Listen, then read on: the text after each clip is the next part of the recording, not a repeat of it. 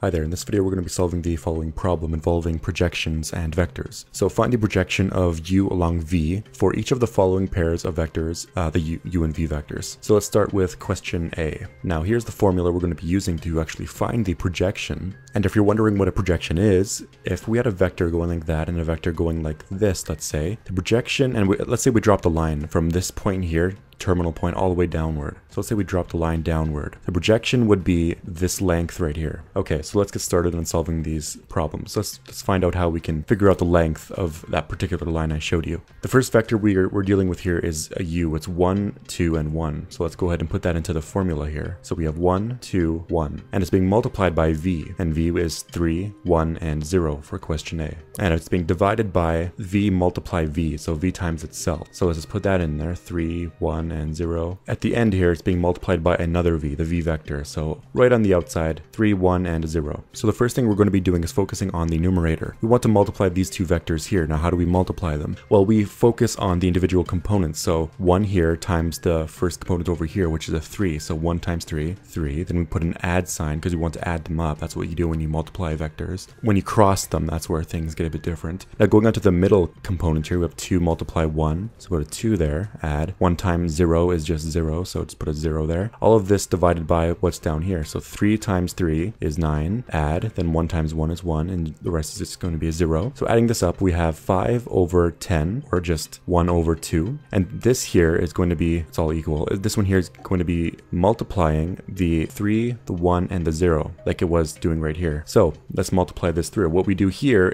is we literally just distribute this throughout all of the main components. So now we have 3 over 2, because we multiplied the 1/2 to the 3. Then we have 1/2 multiply the 1, that's just 1/2. And we have 1/2 multiply 0, that's 0. And here is the coordinate. This is the vector, or the projection of of u along v for these two coordinates for question A.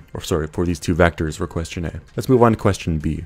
Doing the same thing, we have a 3, 1, and a 4 still, and we're multiplying it by v, which is now different. It's 1, 2, and I guess the first one's also different. Anyways, this divided by, and then we put this in, 1, 2, 2, multiply itself again, 1, 2, and 2. And on the outside, we have another v, remember the formula, so 1, 2, and a 2. Now multiplying it through in the numerator, we get a 3, a 2, and an 8. We're actually adding all of these, so let me just cross that out. It's 3 add 2 add 8, divided by, then down here we have 1 add 4 add 4. So if we simplify this, we have 13 on top, divided by 9 at the bottom. Multiply the 1, 2, and the 2. Now let's just do the same thing we did prior and distribute it through. So now we have the answer, or the end answer, of 13 over 9, comma, then 26 over 9, comma, and the same thing, 26 over 9. This is the projection of the vector v along u. So this is the answer. Let's move on to question C. So question C is going to be solved using the same process. We're going to be doing the 5, the 4, and a 3. Let's try do this one a bit quicker this time. So 3, 1, and a 1, multiply, and down here it's going to be v times v. We can also just do this, 3, 1, 1, and do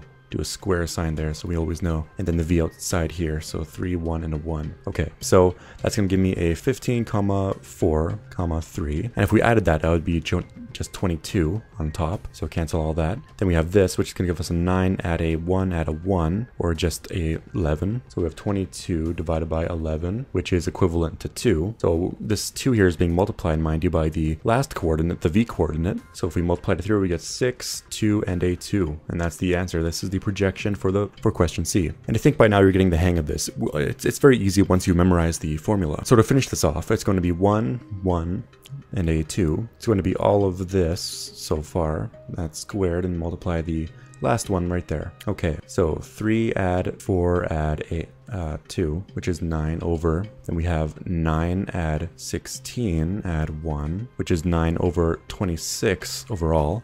Multiply 3, 4, and a 1. So if we did that, we would get 27 over 26, comma, then 4 times 9, that's going to be 36, divided by, then we have 26 there, comma, and 9 over 26. You can simplify the 36 and, the 36 and the 26 to just get 18 over 13, and this would be the projection right here. So thank you for watching. This has been the lesson on projections. If you have any questions, feel free to ask in the comment section below, and as usual, I hope you're having a fantastic day.